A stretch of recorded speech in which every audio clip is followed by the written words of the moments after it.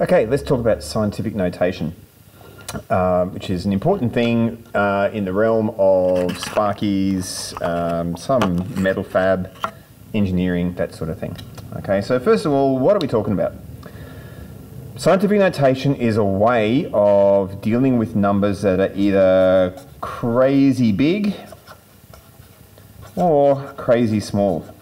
Okay, it's a concise, compact way of writing them.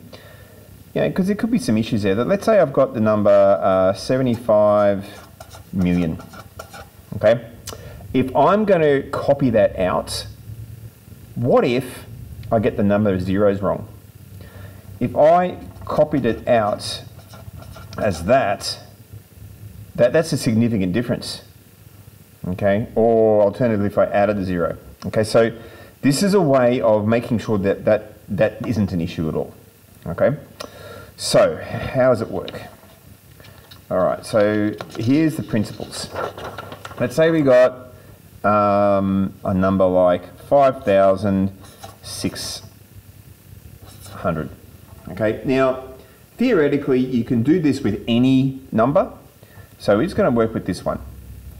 All right, so 5,600, if you think about it, that's 5.6 times 1,000. There's a fly buzzing around. Okay, if I jump the decimal place, so at the moment the decimal place is there. Okay, if I'm going to move it back here, I've got to divide 1, 2, 3. I've got to divide by 1,000. Okay, so to get back to that, I've got 5.6 times 1,000. In other words, if I had 5.6, jump it 3 places, 1, 2, 3, to expand it back up, that's 5,600. Okay, cool. All right. But what's another way of writing 1,000?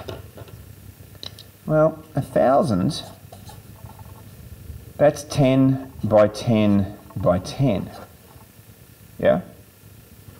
But that's also 10 cubed, or 10 to the power of 3. So let's just go back to the beginning now. So if we know this, 5,600, I can write that as 5.6 by 10 to the power of 3. Okay, that is scientific notation. Here's the rules. Okay,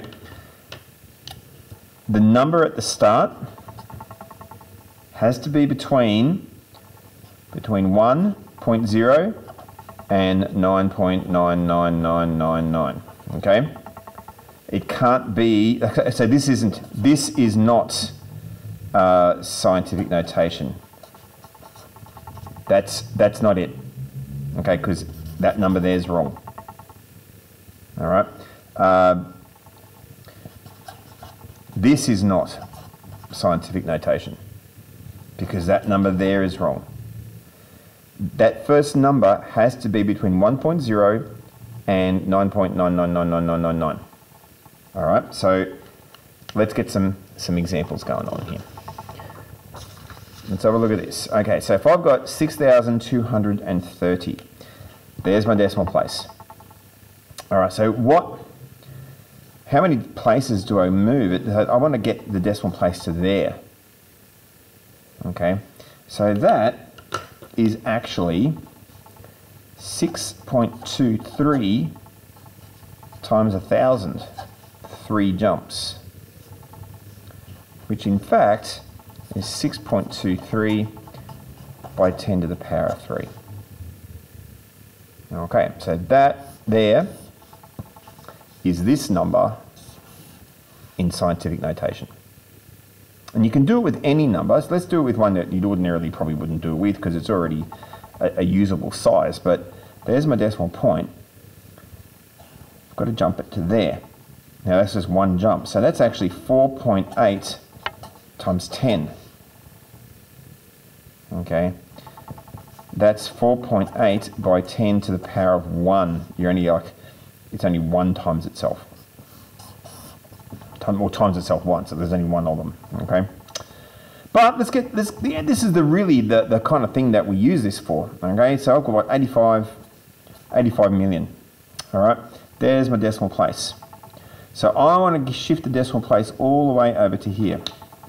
So here we go. We go 1, 2, 3, 4, 5, 6, 7. It's 7 decimal places. So that is actually going to be 8.5 times 10 to the 7. So the number of jumps is the power on the 10. Okay, now can you see that writing that is a lot easier than writing that? Okay, that's clumsy, it takes up more room, and the process of copying it, you can mess it up. You could add a 0 or leave a 0 out.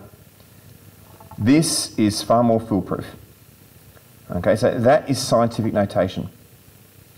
But at the beginning, I said to you, this is for crazy big or crazy small numbers. All right, well, let's look at the crazy small. How does that work? All right, so if I've got, let's see, 0.005. Okay. Well, what's another way of writing that? Well, that's 5 divided by something, isn't it? 1, 2, 3. That's actually 5 divided by 1,000. Or, 5 divided by 1,000. Yeah, okay.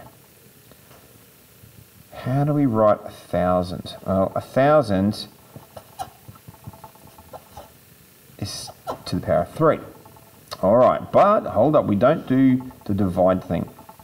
There is a thing in maths where if you multiply by the negative of the power, that means it's actually dividing. Okay, so I know there's probably a jump scare I've just put there on you, but if you are dividing by 10 to the power of 3, it's actually the same as multiplying by 10 to the negative 3. Now, 10 to the negative 3 is just 0.123,001. It's that. Okay? That's 10 to the negative 3. So that's not quite so intuitive, but that's how it applies to really small numbers. Okay, let's have some examples. Let's get another bit of paper here. All right, so let's go with 0.078. Okay, so remember the rule has to be the decimal place has to land here. Okay, because the first number has to be between 1 and 9.9. So I've got to get the decimal place from there to there. 1, 2. Okay, so that's 7.8 by 10. Oh, now hang on, no, it's going to be 2, but because this was a small number to start with, it's going to be negative. Okay. What if I've got 0.000000986? Okay, so where's my decimal point need to end up? It's got to end up there. Not there, not there, but there. All right, not there either, because that's going to be 9.86. All right, so how many jumps have I got to do? Here we go. 1, 2, 3, 4, 5, 6, 7, 8. So that's 9.86, which is from here, times 10. And what did we say? 7. But this is a really, really small number, so we put the negative. One more. 0.00004. Okay, so where's my decimal point need to end up? Notice that's the question I'm asking each time. Where does the decimal point need to end? It's got to end there. It's got to end up there. All right, so I go 1, 2, 3, 4, 5. So that's 4.0 times 10 to the 5, but this is a really small number, so I've got the negative there. The 5 comes from how many place values I've jumped. Okay, so I'm going to give you some practice now. What I would do, I'll write these down and then pause the video and go and do them yourself. Okay, so this is write these as scientific notation. All right, so number 1, 78,000. Number 2, 14.6. And number 3, 0.0091. Okay, hit the pause button. Or sorry, write those down, hit the pause button, go and do them yourself. Pause. All right, so assuming you've paused, let's do this now. So decimal point starts there, but it's got to end up there. Now this is a big number, so the power is going to be positive. But how many places? 1, 2, 3, 4. Okay, so that's going to be 7.8 by 10 to the power of 4. Cool. Now this is, well, it's more than 1, so it's going to be a positive power, but where's my power, where's my decimal placing to end up? Well, there. It's just got to jump 1 place. So this is, you don't need scientific notation to do this number, but theoretically, move it over there by 10 to the 1. Okay, you wouldn't use scientific notation for that, but just to prove a point that you can do anything with it. Now this one, I'm going to have a negative power here, aren't I? Because this is a tiny, tiny number. So my decimal point needs to end up there. 1, 2, 3. Okay, so that's 9.1 by 10 to the negative 3. Okay, because it's a small number, I'm going to have a negative there, and it's 3 jumps.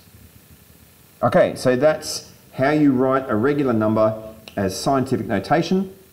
I think there's that first page of the booklet now. You are now equipped to go and do. So get amongst that.